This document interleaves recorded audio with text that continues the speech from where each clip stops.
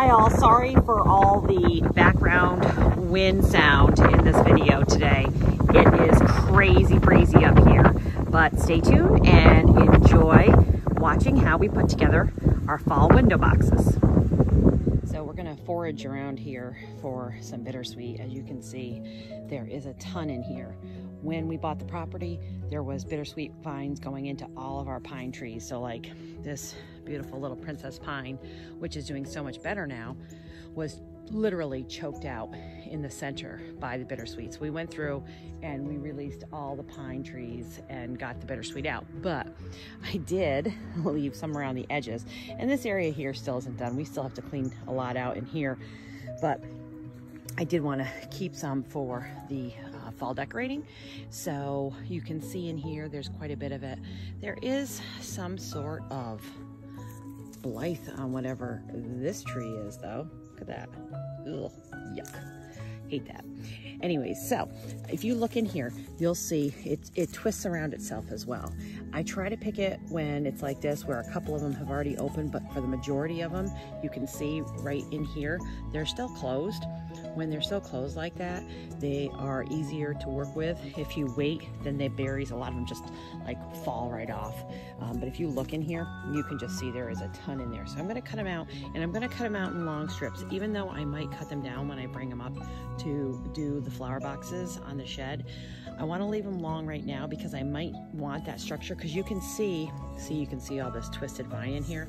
It's really thick and strong, and I might be able to weave other things in and out. So I won't cut it until I get it up there and I start putting it in. But let's harvest some of this bittersweet.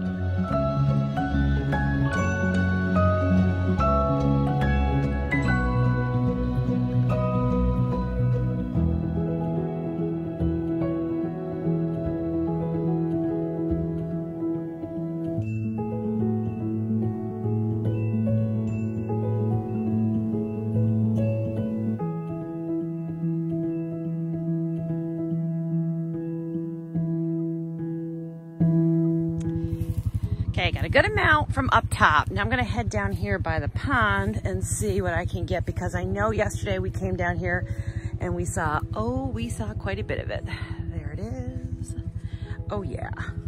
You can see if you go straight down here, right out there's the pond. So a lot of this we're gonna open up so we will be able to see it, not only from the house, because the house is gonna be up in the air, so you're gonna be able to see it from there, but from everywhere on the property, it's gonna be nice. So get back to, oh yeah, look at this.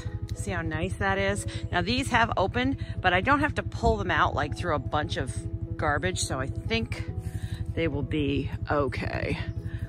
So, get some clippings here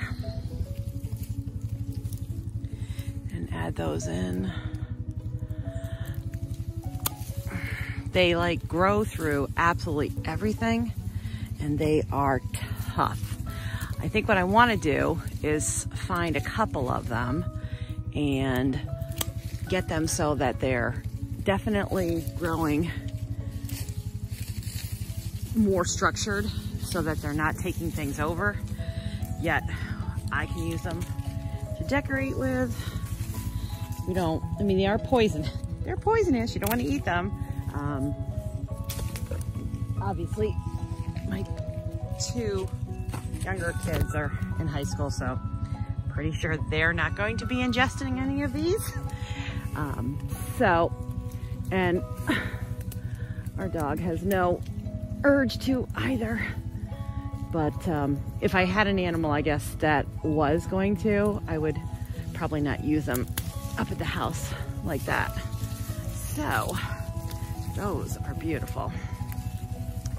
And they grab a hold of absolutely everything. So, more cuts there.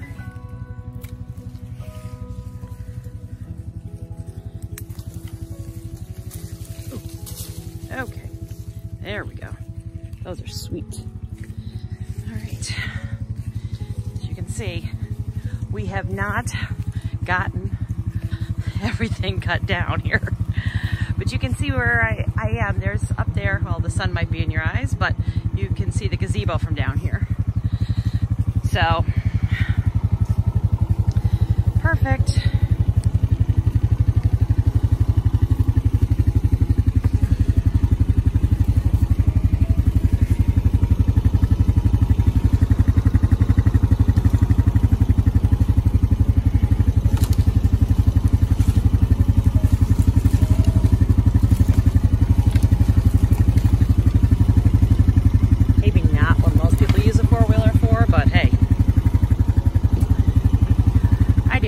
there we go. In a matter of a few snips, an enormous pile of bittersweet to use.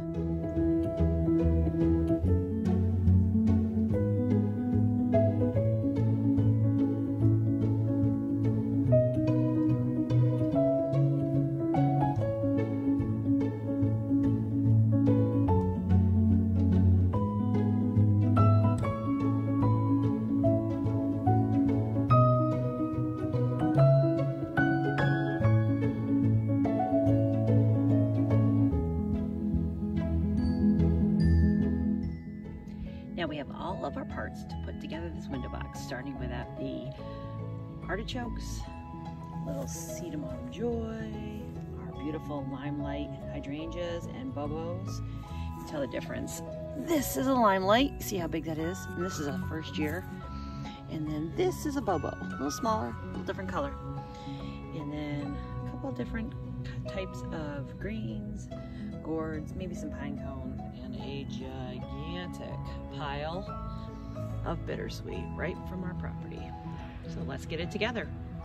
All right, cleaned out the flower box and looped up those bottom vines. It's windy as all get out up here today. And let's get this finished.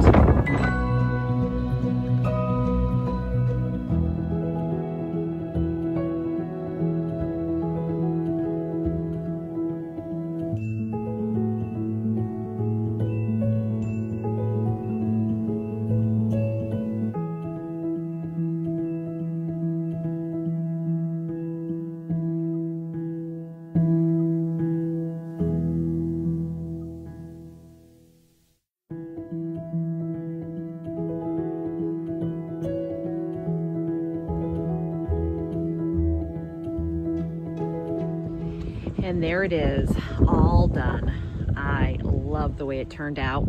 I love the use of everything from the bobo hydrangeas to the gourds to even some artichokes added in there. They're really fun in there. Why throw them away? They were a little squishy, but hey, out here they're gonna freeze because now we're into freezing time.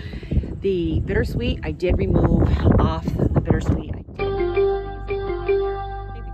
Detracted from it. I just love the color of those orange berries. It's absolutely brilliant. And as far as the hydrangeas, so many different colors.